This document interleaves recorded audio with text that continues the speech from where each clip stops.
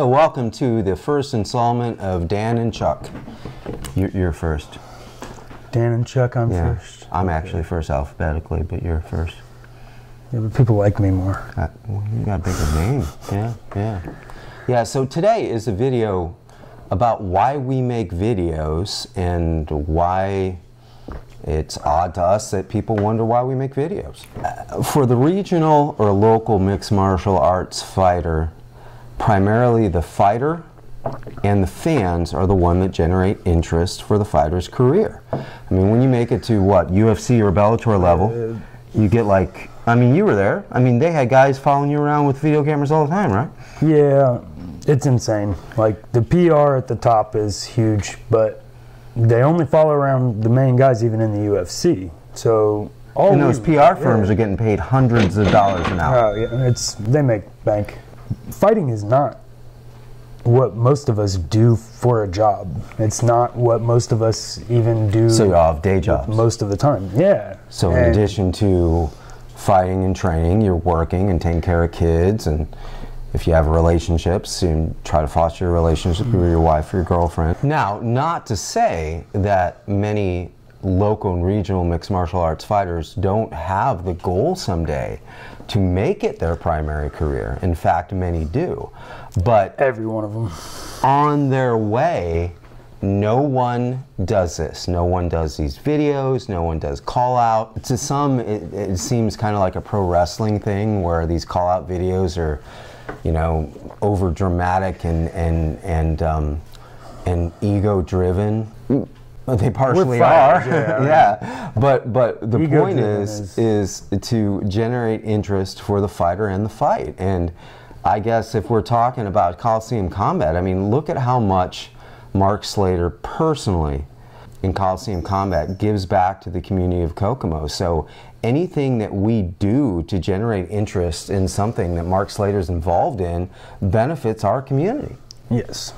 Like, it doesn't make sense to say, why don't we put our time and energy into something more productive like a charity and see what happens instead of these call-out videos, because all we want to do with this is get recognition for everybody. We're trying to further Dan's career.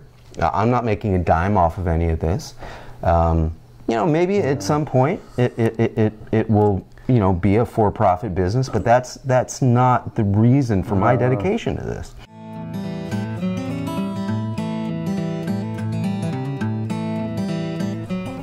Say what you want about the individual. He knows what it's like to market himself as a product. Yes. Branding? Is that what they call it? Branding? Yes. Conor McGregor is a brand. And it's because of his personality. He does surround himself with excellent people that know how to help market himself, but it's driven by his personality because he knows what sells. Would you agree with that? Yes. Another purpose of the video is to show the videos, in plural, to show the fighter's struggle and the.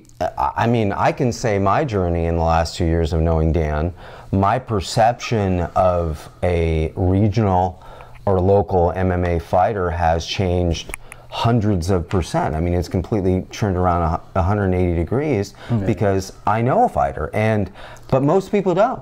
You know, most people have this glorified version of what this sport is, and it is a sport. Anyone that has ever worked a 9 to 5 to feed their family and had also something that they're very passionate about, it's very difficult to strike that balance. It's always difficult, and that's a big purpose of these videos, is to show how much of a struggle and to raise the general respect, right?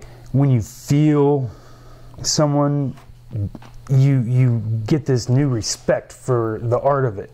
When you see the training, you get more respect for what they're doing. Leading up to January, we want to take you on some of the training camp journey, some of the, you know, this is this dude clocking in at work 40 hours a week, but this is what he's doing when he's not at work. And that's what's crazy, is people don't understand how much goes into taking a fight, but then how much it is not really your life, but it's all you can think about as a fighter too. Because if you are going to be fighting someone, you can't think about much else leading up to it, or you're not going to do very well.